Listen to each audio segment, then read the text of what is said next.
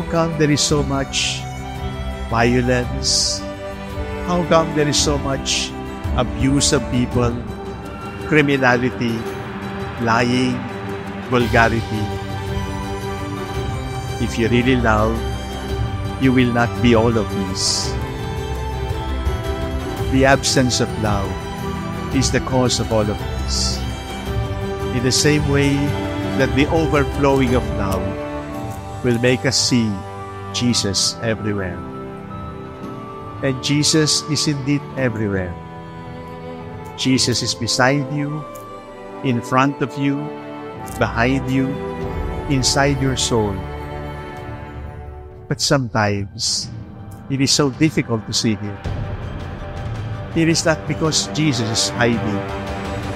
It is not because Jesus is playing hard to find. It is because our love is like a roller coaster, up and down, up and down. Love is the eye. And the reason for the resurrection is love is stronger than death.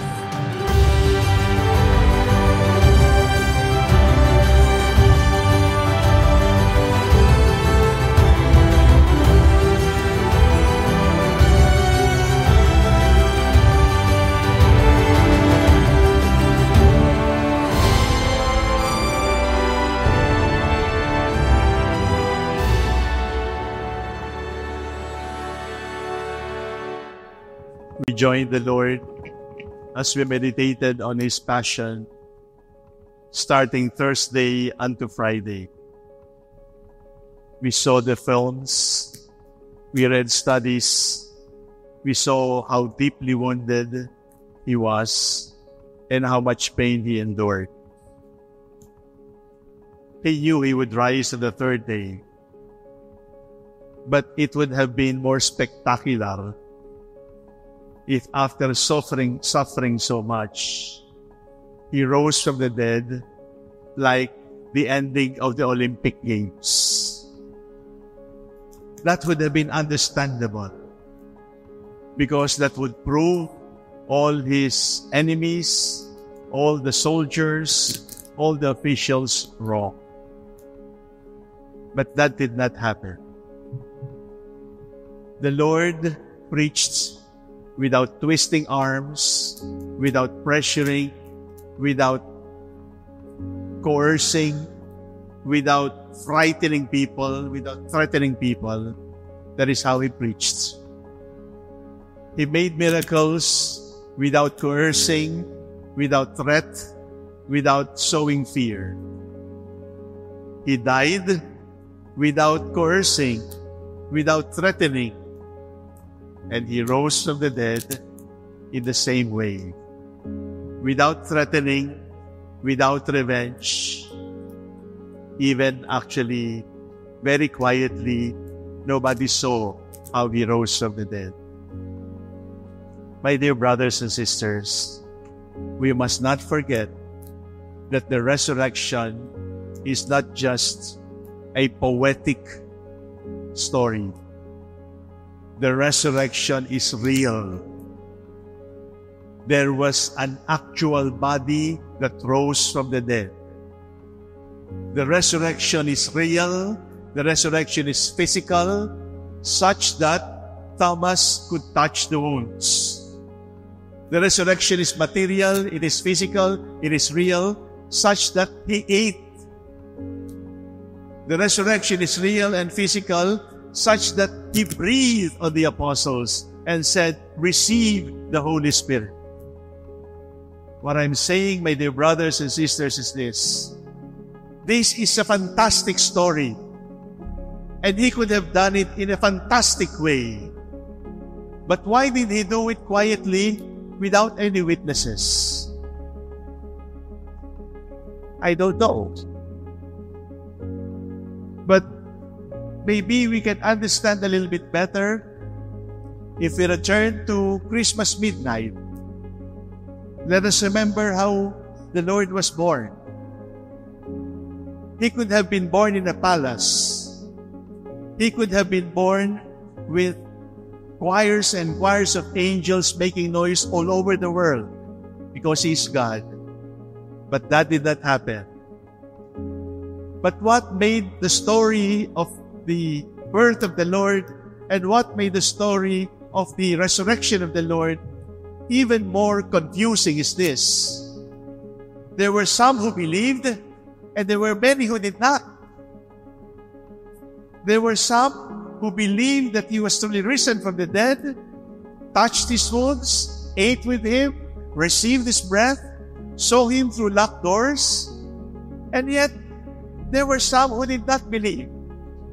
It is the same story with Christmas. The shepherds believed, but Herod did not.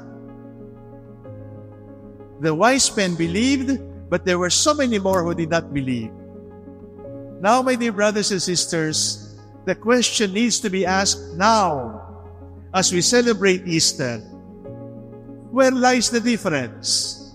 How come the others refuse and the others accept? How come the others persecute Him and the others follow Him? How come the others are angry and the others are worshiping Him? How come the others see and recognize, and how come the others do not see, do not recognize, even if they see? My dear brothers and sisters, the answer is this. Love is the eye. Love is the eye. And it is only with love that we can see the resurrection. Now you can understand that people who lack love, people who have no love, people who do not care, people who are indifferent, will not be able to understand and believe the resurrection, even if they see the emptiness of the tomb. Remember that. Love is the eye, and the one who loves sees everything. Let us return to the Gospel. Mary Magdalene was there bringing spices in order to perfume the cadaver.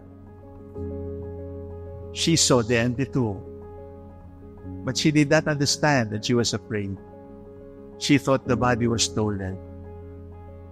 Peter and John went running to the tomb. Peter went inside, and then John followed, the beloved disciple. The beloved disciple. And when the beloved disciple saw the empty tomb, the Gospel said, he saw and believed. With love, you will be able to see. Because only with love can we really see. Now you understand why Christmas is rejected by some and celebrated by some. Now you understand why Easter is celebrated by some and yet mocked by the others. Until now, there are people who continue the story that the body was only stolen, that the body went somewhere, or Jesus did not die. So many anecdotes, so many stories. But the bottom line, my dear brothers and sisters, why people believe and why people don't believe is love is the eye, and only with love can we see. And now, we look into our world. How come there is so much violence? How come there is so much abuse of people, criminality, lying, vulgarity? If you really love, you will not be all of these.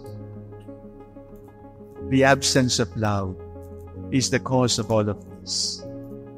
In the same way that the overflowing of love will make us see Jesus everywhere.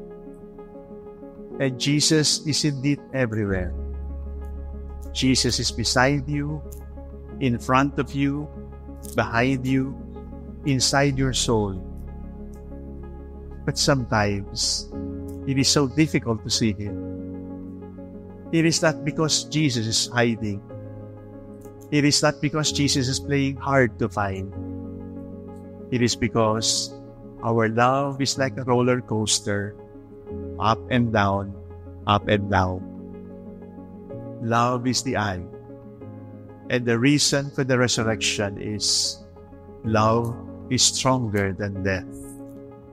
And people who love, like the beloved disciple, will be able to see and will be able to believe.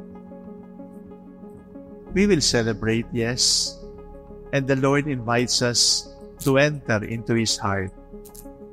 His heart is a heart of love, and only with love can we enter His heart. We say only fire can start another fire. We also say only love can enter love.